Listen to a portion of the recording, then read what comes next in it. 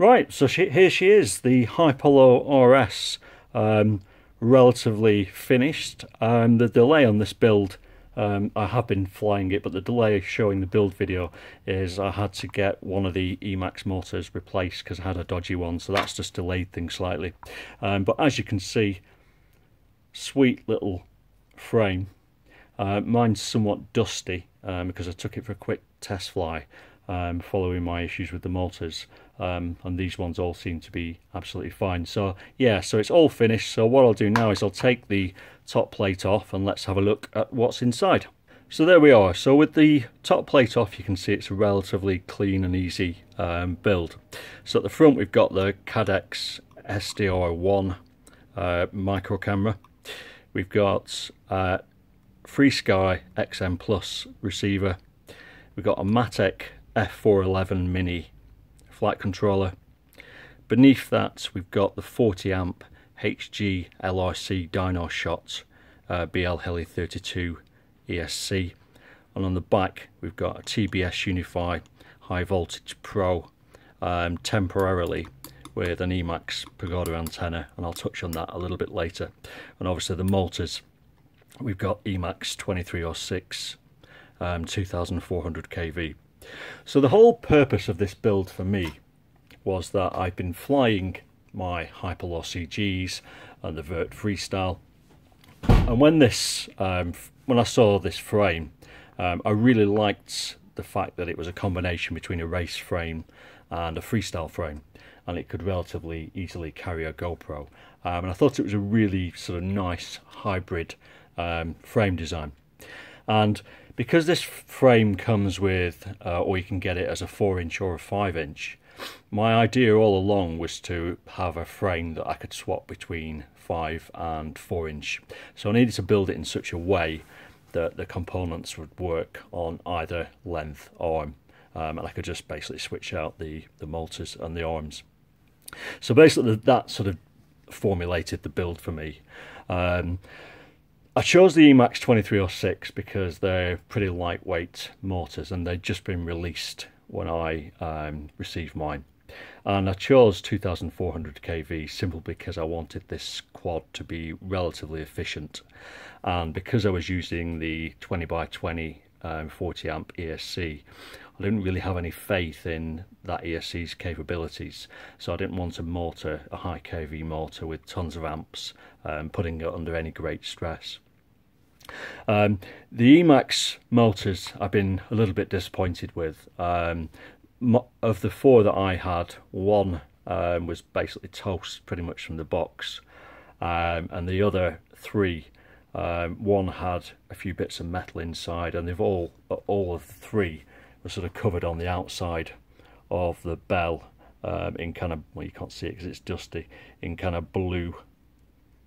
You see it here, blue balancing gunk, to the point that when I first got the motors, you couldn't actually spin them because the balancing gunk on the bell lip was hitting the wires themselves. And of course all motors have balancing gunk on them, but I've never seen it put on the outer bell. It's usually inside. So I was a little bit disappointed in that, and you really had to force these wires down to be able to get the bells to spin. However, the replacement that I got, they've changed the colour to black of the balancing gunk, so it looks a lot nicer, and there's a lot less of it on the outer bell, so it looks like they've already sort of taken steps to sort that out. So I was tempted to do a review saying, you know, what's going on here, but instead I just vented at Emax, and in fairness to them, Emax have taken on board what I've said, and I had no issues getting replacement motor. So it looks like they're listening to feedback and sorting it out. Although when you're releasing a much hyped motor, I think those things should have been sorted out prior to sending them to your local hobby shops. So yeah, so the motors themselves are pretty smooth. The power isn't massive.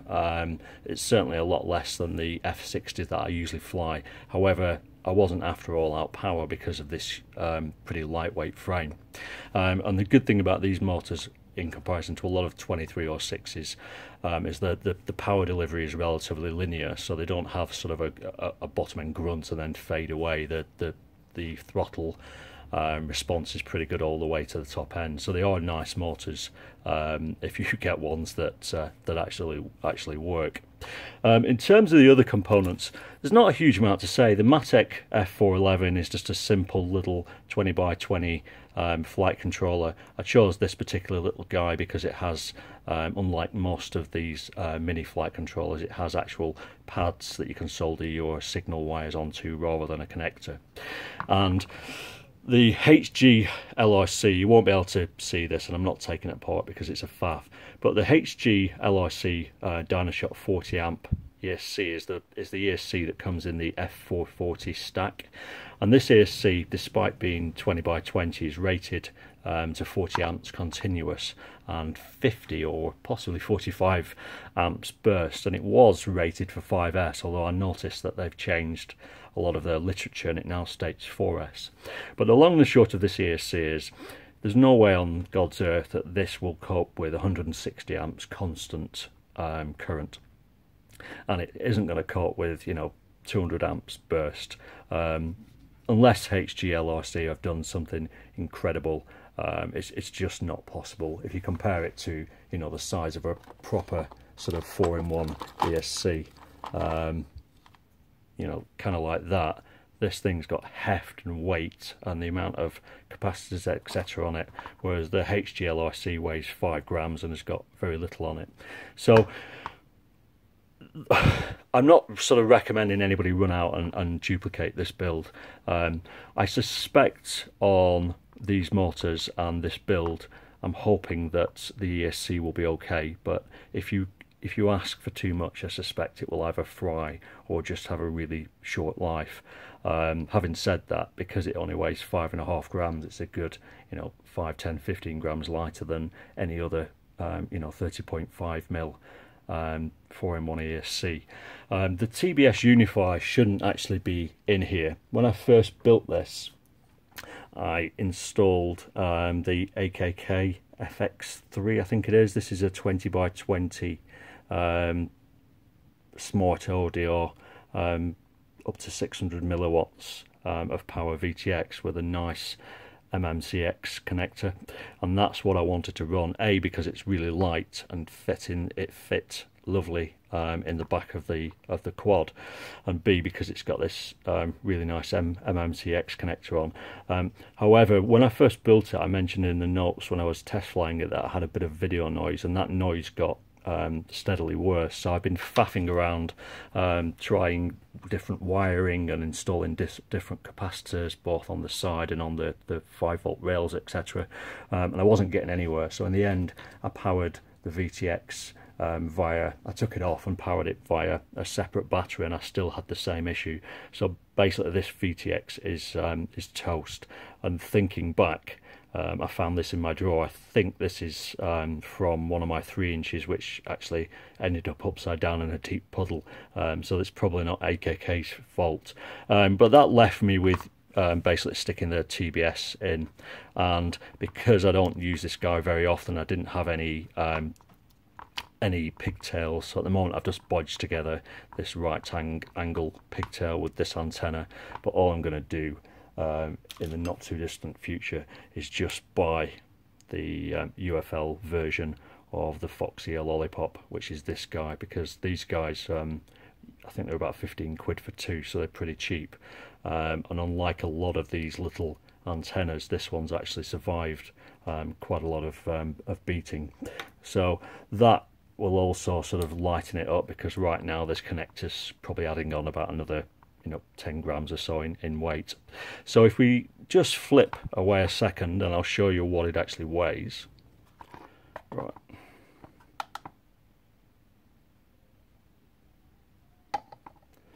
So its weight with the GoPro ramp and all the bolts and screws and whatever is 287 grams.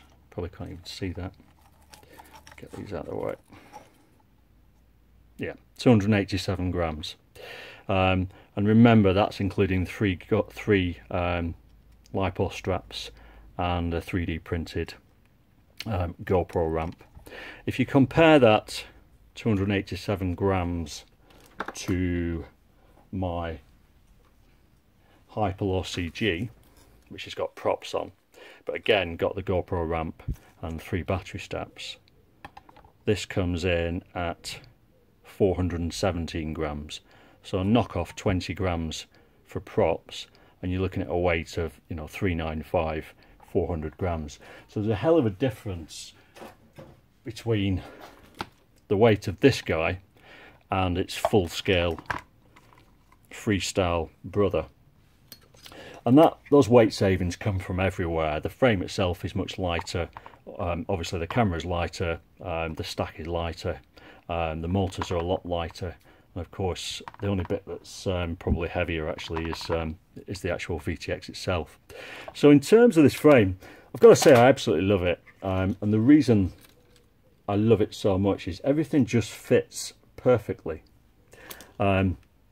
This was a really sort of straightforward build. The only tricky part, and I forgot to mention this, is the Hglrc 40 amp dyno shots comes with a plug connector in the center of it, which you should use to plug in its corresponding flight controller. However, all I've done is, because I didn't want to use that flight controller and I don't like the plug itself, it limits soft mounting.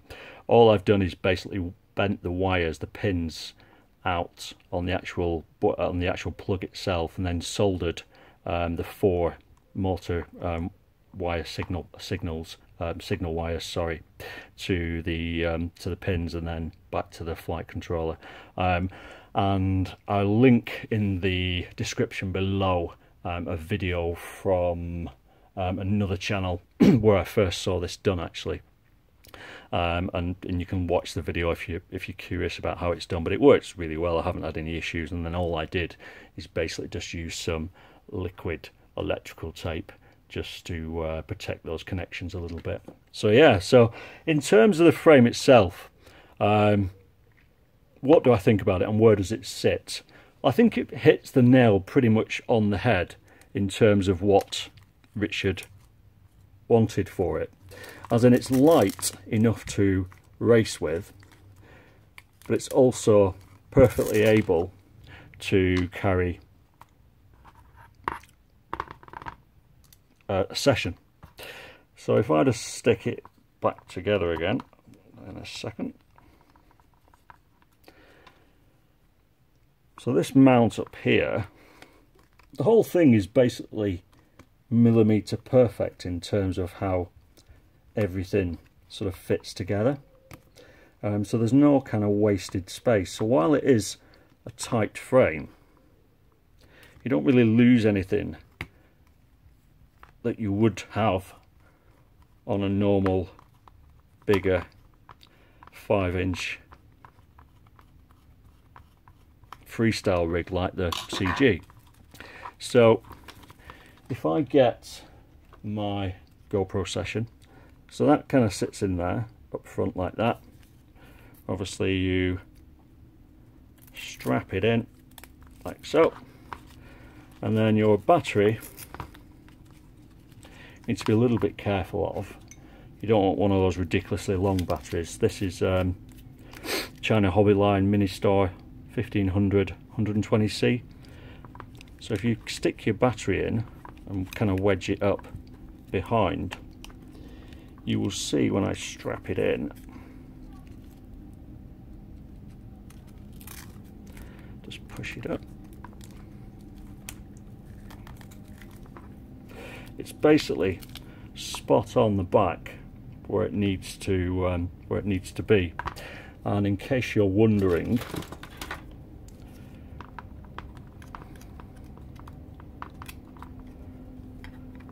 your props aren't anywhere near the battery either way, so there's no issues there. So yeah, so I think all in all it's a really good little frame, and if you kind of do a bit of racing but you like to freestyle up as well, it's a really good way to have one frame that does a couple of different things. and stick the 4-inch arms on, and you've got a different build altogether. So what I'm going to be doing is I'm going to I flashed this to Betaflight 3.4. I'm going to continue my trials and tribulations of getting 3.4 to run as well as 3.33. And once I've got this tuned up and running as I want it to do, what I'll probably do is cut short the motor wires, and then if I can find one, I will use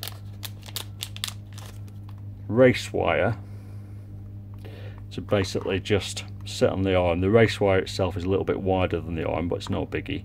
I'll just put race wire onto the arm, and then I can take the 4-inch arms with whatever smaller motors, etc. I decide to use, and just swap the arms by desoldering this connection here. And because I'm using a 20 by 20 stack, I can undo these bolts without disturbing anything inside. So yeah, so I'm really chuffed with it actually. In the air, obviously I could only really fly it with the motor, which was really rough, which I had to replace. It feels really nimble and really agile. So what I'm going to do is, as I said, get it tuned up, get it flying, get it set up the way I want it to, and then I'll start doing the same with the 4-inch version, and I might do a bit of an update video on that one. So yeah, I hope that was useful. Any questions, obviously let me know. But in terms of the actual frame, I think it's a corker. I really like it, and I've had a lot of fun flying it, even with the dodgy motor. So cheers guys, thanks, bye bye.